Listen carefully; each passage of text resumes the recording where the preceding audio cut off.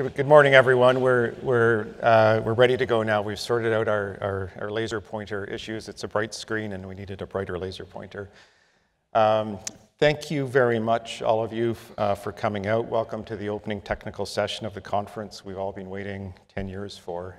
My name is John McGaughey. I'm president of Mirror Geoscience, one of the sponsors of the meeting, and with my colleague Charles Baudry, the co-technical chair of Exploration 17.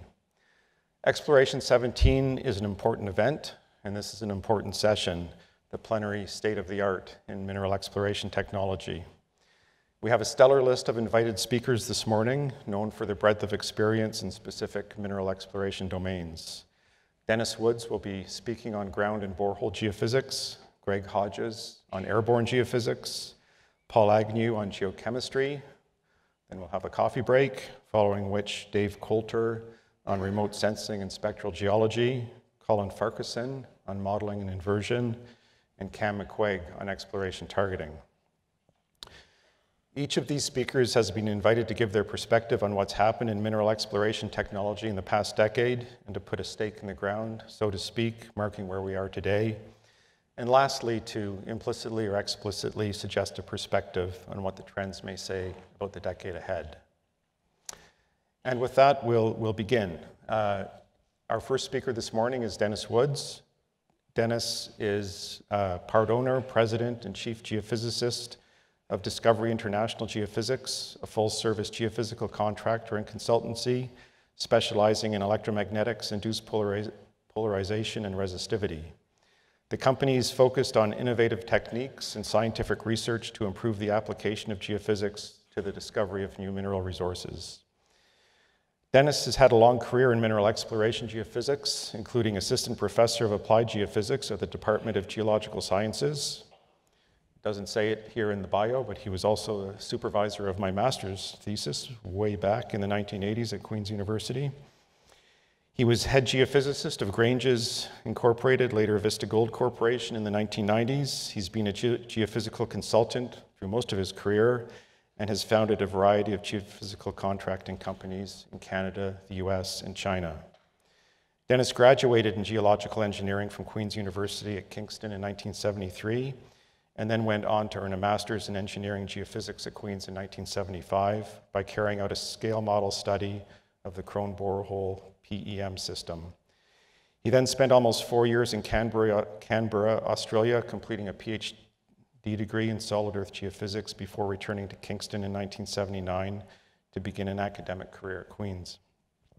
This lasted until 1987 when he headed out west to BC and started his career in the mineral exploration industry with a variety of positions in different geophysical contracting and mineral exploration companies, while also working on his own and eventually in partnership with Brent Robertson in Discovery Geophysics, which is now celebrating its 20th year in business. So with that, I'll ask Dennis to come up to the stage and talk to us about ground and borehole geophysics, past decade, decade ahead. Thanks, Dennis. Good morning, everyone.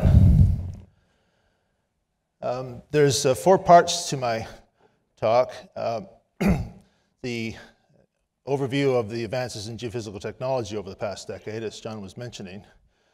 But really, a lot of that is covered by Pat Killeen's advances in geophysical technology, trends and exploration that's published in the Northern Miner every year.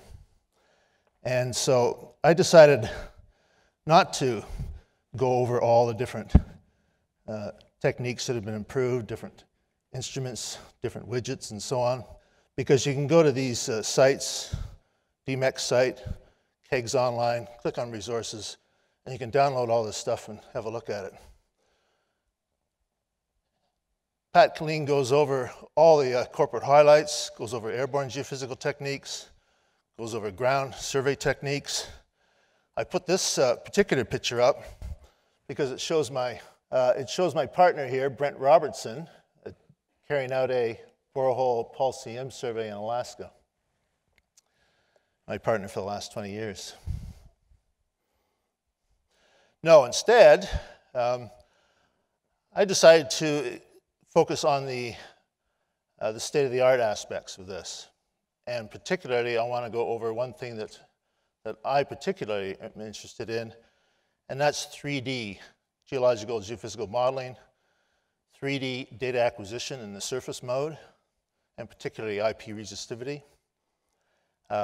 Signal-to-noise improvements that have to go hand in hand with 3D data acquisition, leading to a fuller, more encompassing view of mineral exploration properties in a 3D world. Now, I should back up here and state that I am no expert in any of these three different categories. I just simply team up with people that are a lot smarter than me who do these sort of things. Thankfully, I got a lot of information and slides from various people to put this presentation together. But what I did do is I Googled 3D geological models, and an awful lot come up on the internet. Everybody who gives presentations likes to show their final 3D model. They all look very pretty, and you tend to find them on the internet quite easily. There's everything in here from mining scale right up to mining. Whoops. Interesting that this thing advances at the same time as points, but anyway, we'll get past that.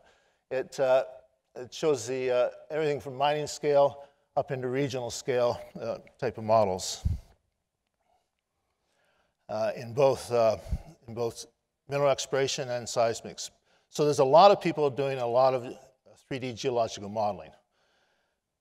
What I'm going to do is give you an example of this with that was kindly given to me by Tim Chalk at Plenary Grd Geophys, Brisbane, a study with the Geologic Survey of Queensland. It's the Mount Dorey IOCG belt in Queensland.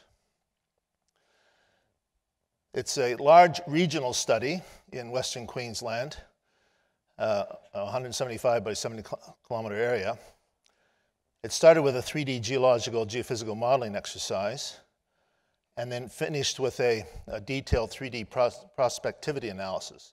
I won't get into any of the prospectivity analysis. I'm just going to touch on the 3D geological modeling, geophysical modeling aspects of this as an example of what's done.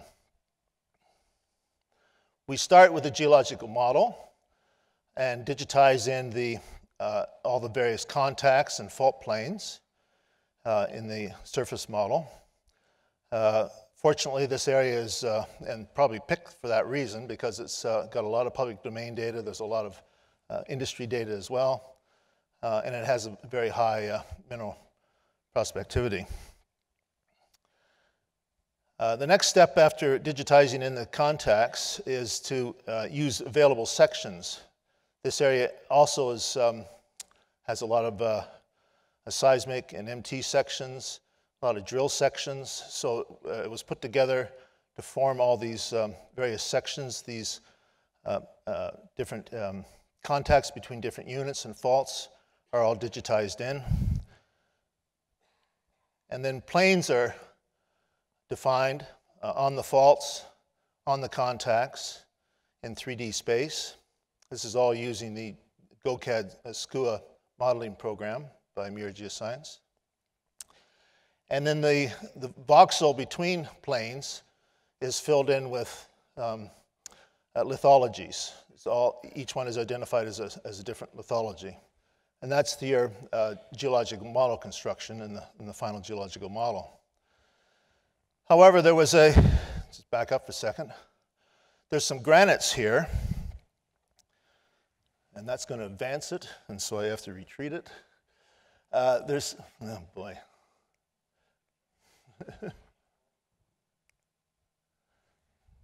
I give up. There's some granites in that picture, and there's no sections through them. There's not as many sections through the granite, so it's unknown exactly how deep these granites go. And of course, granites are never drilled. So in order to improve the modeling, the geologic model, the first step was to use the gravity data that was collected over the area to do a 3D inversion of the gravity data to try to pin down the bottom of the granites. The panel on the left is before and the inversions, before the bottom of the granites was brought up by the inversions. And the panel on the right is the final. And you can see it's brought it up in some cases up a kilometer or more. So that fixed up the geological model quite a bit. So this is an overview of all the geophysical data that's going to be applied to this exercise. We've looked at the geological data, the geological map. It's on the bottom section there. Above that is TMI magnetics. Above that is a gravity that's already been used, but it's going to be used in an inversion again. And then finally, there's a, well, not finally, but in addition, there's a geotim data set of connectivity near surface. At depth, we have seismic sections, which I mentioned before, and some MT sections. So this is the workflow that's used. You form the geological model based on your best information of geology and geologic sections. You do the 3D inversions of the data with it constrained by this model where things are known. And you get, in the magnetic case, after doing a 3D inversion, you get a susceptibility model, gravity, you get a density model, and out of the geotem, you get a connectivity model. And all three of these are put together to define physical properties of various lithologies, and so the lithologies can be identified in the final geologic model. The next thing I want to go through is 3D geophysical data acquisition. Of course, all we've been looking at so far has been basically 3D by default. It's potential field data, and you can invert that to get a 3D. Shall we test it? Works. But of course, in controlled source techniques, IP and EM, it's a much more complex story. You've got transmitters and receivers. In order to get full 3D coverage, you need a very clever arrangement of transmitters and receivers multiplied by N in order to get full 3D coverage. So I'm going to just review this briefly on IP resistivity. That's all right. I'm going to start with the basics in IP resistivity. This is a slide right out of my teaching days at Queen's. It shows the basic arrays that everybody's used to. Spreading arrays on the left, and on the right, these the arrays I'm going to be talking about, pole-pole, pole-dipole. Won't be talking about dipole-dipole, but the two the main ones I'll be talking about is pole-pole and pole-dipole particularly. This is just a little aside. A few years ago, I was faced with a problem of having to record pole-pole data with a multi-channel receiver that didn't have a pole-pole setting. It only had pole-dipole. So I had to figure out a way to collect pole-pole data out of a whole series of pole-dipole readings. And the solution was, so here's a pole-dipole type of a reading. Here's the current pole. Here's all the dipoles. This would be a receiver here reading all these various dipole readings. That's the receiver I had. What I really wanted was to get the voltage at each pole reading relative to an infinite. It's a pole-pole reading. So to get that, I simply took a pole-pole reading of one electrode, and all the rest are dipole readings, so I just summed them, summation of voltages through Ohm's law, and got the voltage at every one of these poles. Called the technique indirect pole-pole measurement. And I bring this up here because I'm going to be coming back to it a little bit when we're talking about 3D systems. The first attempts at 3D were the common offset pole-dipole arrays that came out of Australia in in the early 90s. And this consisted of, looking at the right panel here, a single receiver, or two receivers, reading 8 channels, eight channels each, so 16 dipoles read on a line, and then the current injected off the side of it, hence the name offset pole dipole. And of course, if you build this up a little bit, you put your receivers, if you have more receivers, you can put more electrodes out, record more dipoles, and have more currents, so you get more information across line as well as along the line. But you don't get much because there's a limit to how many receivers you can have and how much you can have on the ground at one time.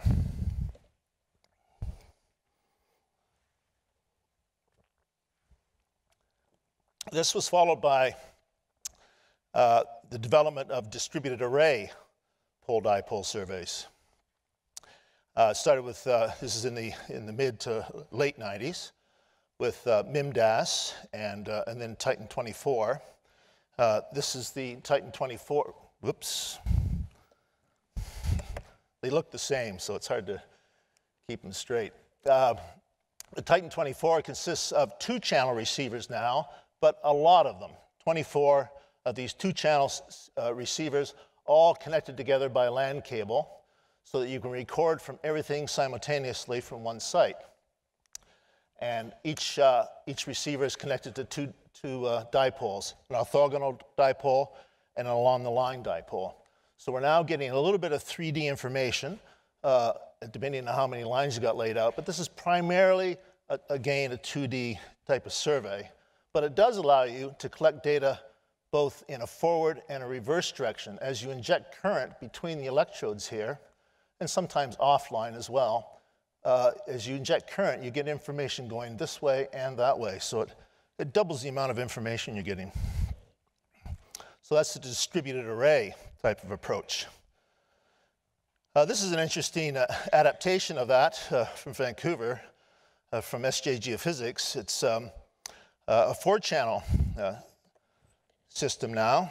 Each one of these receivers, the blue boxes here, are 4-channel receivers, so we're recording 4 dipoles.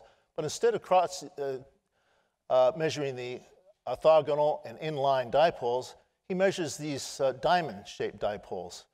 And the reason for that is that you don't get into a null coupling or a null voltage potential situation. Same idea though, inject current between this lineup of receivers and get some cross-line information out of that.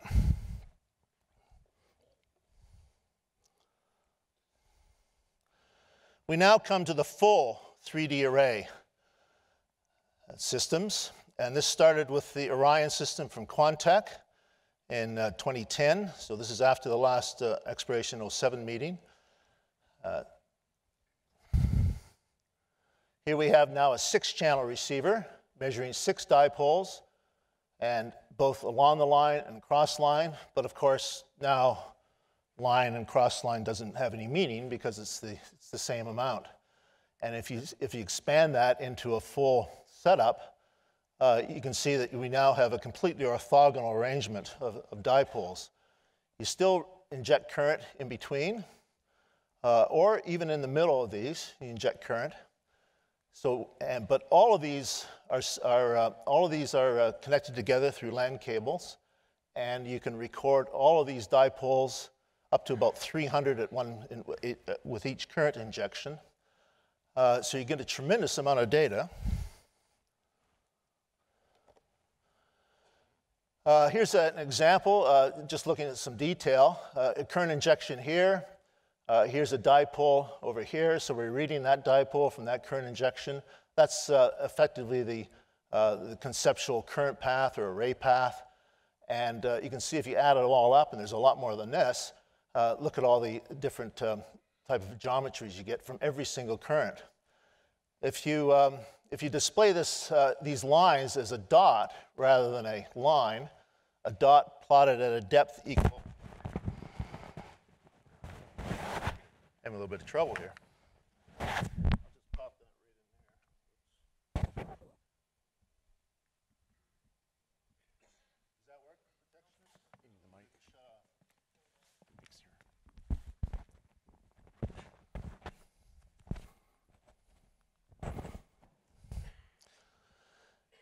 The depth of the dot is a function of how far apart the dipole is from the current injection.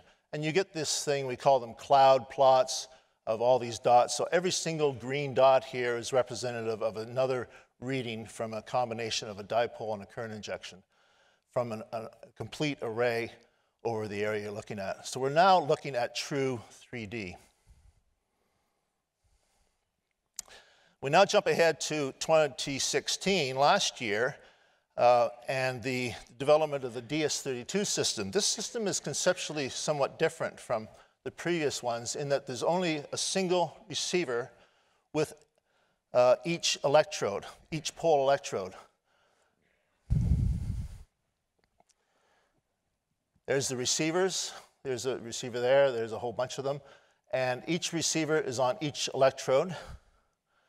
And the other side of the input voltage is connected to a common voltage reference. So now we're recording the potential at each one of these electrodes in reference to this wire that covers the entire area, one common reference. So to get the dipole readings, you just simply start subtracting a pole reading. So this is the inverse of what I was showing earlier about an indirect type of approach. And you can get any kind of dipole you want here, in any direction you want, in any spacing you want. It's completely wide open. These next series of slides from Jonathan Rudd at DS show a graphical display of the differences between 2D and 3D resistivity, IP resistivity. We're going to show this by Rose diagrams. So current is injected here, and current goes out in every direction, looking down. Looking in section, current's going down into the ground, laterally outward. For a conventional 2D IP, which was done from the 60s right through to the mid-90s, of course, we got current, and we're just looking in one direction, a conventional 2D type of setup. For distributed array 2D, this is a Rose diagram, so we're looking at information in this Rose diagram.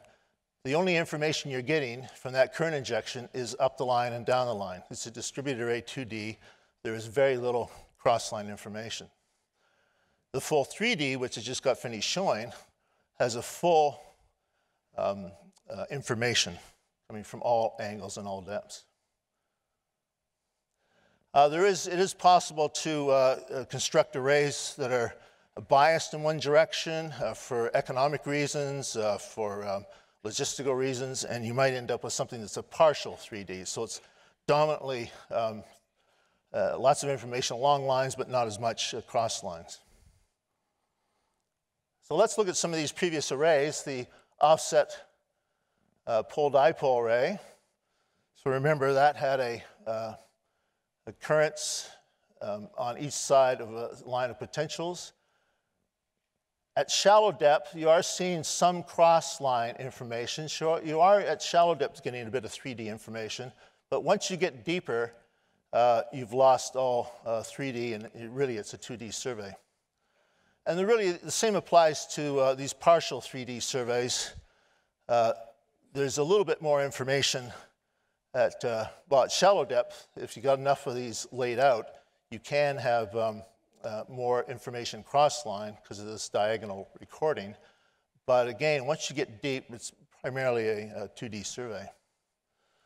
But if you lay out a full network, either the Ryan or the DS system of receivers in green, transmitters in red, we call this a 3D patch.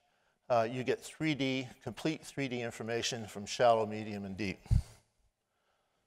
And here's a cloud. This is a cloud a diagram from a recent survey. There was up to 50,000 data points out of the survey. This is just simply a 700 by 700 meter area, but it shows very good 3D coverage. So just to review the history, we start in the early days. These are a number of data samples per survey. Up until the 2D distributed array, we were only doing about 100 or so samples. Once we got into 2D distributed array, it came up to more like 1,000. The start of 3D distributed arrays in 2010 with the Orion system up into the hundreds of thousands of data points, and now with the DIAS system, it's getting up into the millions of data points. Signal to noise, I think I'm going to skip over a lot of this. Basically, it's all well and good to measure all this beautiful 3D data in different directions, but the data has to be good. And a problem with IP data is that it's not good. There's all sorts of noise. This we discovered once we started collecting full waveform data. And what makes this possible to try to do something about it is the fact that we do have complete full waveform data now with all of these more modern systems. Kim Frankholm sent me these for a Geophysics for Geologists course we held at the Roundup earlier last year. So there's a whole bunch of different noises here that come in. You didn't really know what was going on. All we just saw was bad data and the chargeabilities or the resistivities, and you just throw it out. Those are the old days. Now we can actually look at it and realize, boy, there's a lot of noise. All sorts of different things. So what do you do about it? This is the worst of it, is the natural telluric noise. Comes into IP resistivity. It's a signal for MT, of course, but for IP resistivity, it's a noise issue because it comes in the exact same bandwidth as what you're trying to do. Well, the answer is stacking. Now, Glenn prepared all this for me, but sorry, Glenn, I'm going to just flip over it because I want to get to the conclusions. It's all about Halvorsen stacking and how to go about it in smart ways in order to get rid of these bad noise effects that you see in the signals. And he had a few pearls of wisdom here. And I think the top one is the important one. The fact is that we're not looking at VP and VS, apparent resistivity and chargeability. We're looking at the time series. That's what we're looking at now. Just like seismics, they look at the complete time series. I've got 5 minutes for questions, right, John? 5 minutes before the next speaker starts speaking. Okay. All right, that gives me just enough time to go through some conclusions here. Now, what I want to show in these conclusions is a comparison to seismic 3D, because I think we can learn a lesson from what our friends in the petroleum industry have been doing over the past 20 years, 30 years. So I'm going to show, I drew up these timelines of developments in 3D seismics. A 3D seismic actually started in '65 with some of the earliest. It's quite a long time ago. So just focus your attention on the bottom part of the screen and the bottom scale, time scale on this timeline. So the first cross spreads were actually experimented with way back in the '60s, but it didn't receive much treatment because they were too busy looking at 2D seismics and refining them, getting better common midpoint stacks and migrations and all the millions of things that have gone on and the great amount of money this is spent on seismic. Really, 3D didn't really get started until about '78 or so with the first rudimentary 3D surveys. I think the first 3D survey was shot in Canada in 1978. And this was followed very quickly by realizing that you could make time slices. So you could actually view this 3D seismic data in the third dimension by making time slices. And all sorts of interesting reefs would pop out and all the rest of it. So, but it really wasn't until about 7 years later that the main orthogonal 3D seismic that you see today got started, and that was about '85. Now, since '85, improvements have been made in migration, and also there's certain noises that come in a 3D seismic environment. Those are all improved over the years, but by '95, another 10 years later, after the first orthogonal seismic surveys, by '95 it's completely routine. And certainly by '95, it's almost dominating the seismic industry. Certainly another 10 years later, by 2005, it's completely taken over. 60, 70, 80% of all seismic is 3D. Now let's compare the developments of 3D IP resistivity. The first distributed array 2D surveys happened in '98 here, as I mentioned earlier.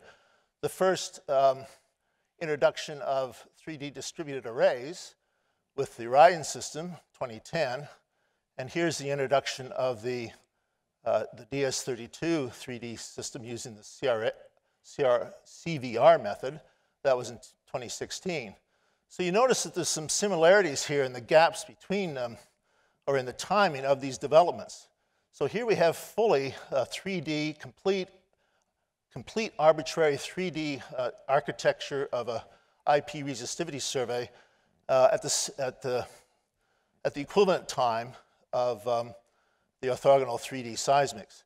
So you can see that we got in the future here, we've got to look forward to all this development that's happened in 3D till we reach the point in 2027 where we're going to be routinely using 3D IP resistivity surveys. That's my prediction, and well, if I'm around in 2027, we'll see if it holds true.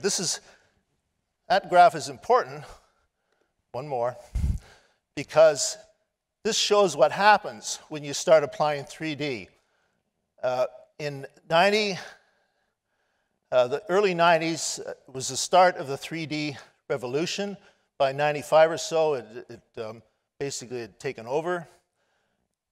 As more and more 3D was being done, you had more and more success. You had an overall success rate of 2D versus 3D from 90 to 96, 14% versus 90%. So that's the percentage success of a drill hole. Gas, the same, and so on. So a much greater increase in success rates, and that's what I predict will happen when we start doing 3D IP resistivity in a routine way. By 2027, we're going to have these kind of success rates, and that's where I will end. Time for questions. We don't have time for questions, unfortunately.